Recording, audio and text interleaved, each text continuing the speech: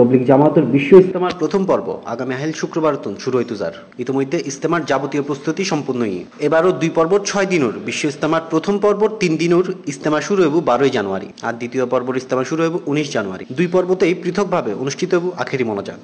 অন্যদিকে এবার ভারতের তবলিগ জামাতের মুরব্বী মাওলানা সাদ কান্ধলবির বিশ্ব ইজতেমাত অংশ নলর। আজ বৃহস্পতিবার ঢাকা মেট্রোপলিটন পুলিশের পক্ষ থেকে এই তথ্য জানা গিয়েল। গত হাইল বুধবার টঙ্গীর বিশ্ব ইজতেমাত যোগ দিবেলায় তবলিগ জামাতের কেন্দ্রীয় সুরা সদস্য মাওলানা মোহাম্মদ সাদ কান্তলবিরে বাংলাদেশের প্রবেশ করতে নদীবের দাবিতে প্রতিবাদে বিমানবন্দরের সামনে সড়ক অবরোধ গড়াইল। সাদ কোনোভাবে ইজতেমায় যাইতে পারবে না, বাংলাদেশেও থাকতে পারবে না, কাকরাইলেও থাকতে পারবে না। যেহেতু আসছেন এই জন্য ওনাকে ইজতেমায় যাইতে দেওয়া হবে না। আর যদি যায় তাহলে এর জন্য উলামা ইকরাম যা যা ব্যবস্থা নেওয়া দরকার সবই নেবে। উনি ইসলাম বিরোধী যে সমস্ত কথা বলছেন, এটা তো বাংলাদেশের কোন উলামা ইকরাম এবং তৌহিদ জনতা, ইসলাম প্রিয় মানুষ কখনো এটা মানতে পারবে না। তবলিগ জামাতের অজ্ঞ অংশ ফজর 10টার তুন বিমানবন্দর এলাকাত অবস্থান নিয়ে অবরোধ করেন, যে হারণে বিমানবন্দর তুন টঙ্গী ব্রিজ পর্যন্ত ঢাকা ময়মনসিংহ মহাসড়কত তীব্র যানজটের সৃষ্টি হইল।